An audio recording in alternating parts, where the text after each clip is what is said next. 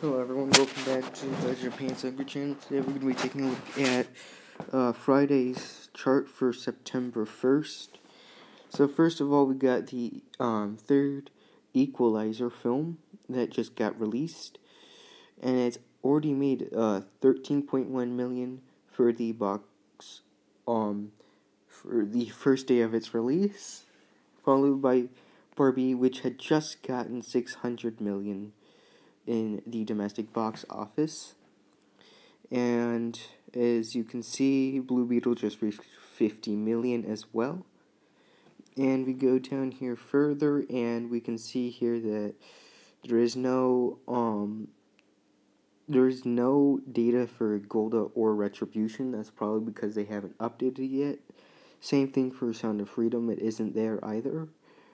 If we go down here, we can see that Mission Impossible just reached 169 million. It's catching up with Indiana Jones, and it may reach the top 10 if nothing ends up overtaking it. So let's go to the total domestic chart. I've heard that MGM just re-released something, like, with a bunch of new theaters. I'm not sure where it is right now, though. So, first of all, the top 10 is still the same. Top 15 is still the same. TMN2 is on the way to reach number 16 and 17.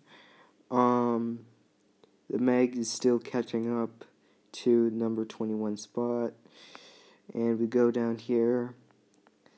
Haunted Mansion just reached $63 million, so it's got a little over $1 million left to reach the top 25.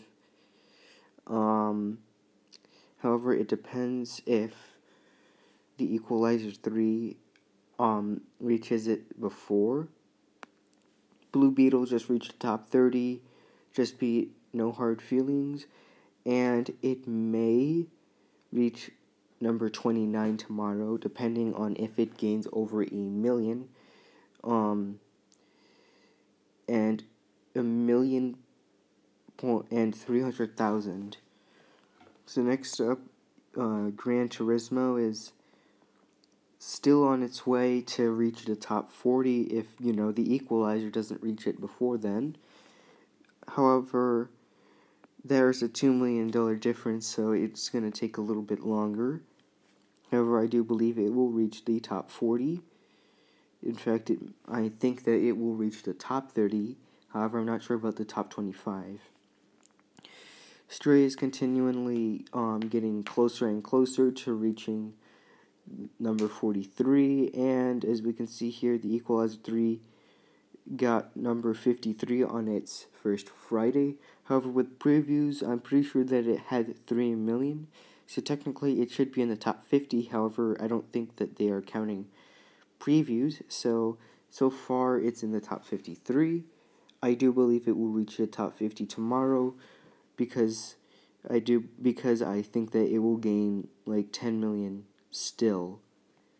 Like, it will probably, it's going to be really, really difficult for the Equalizer 3 not to make it into the top 50 tomorrow.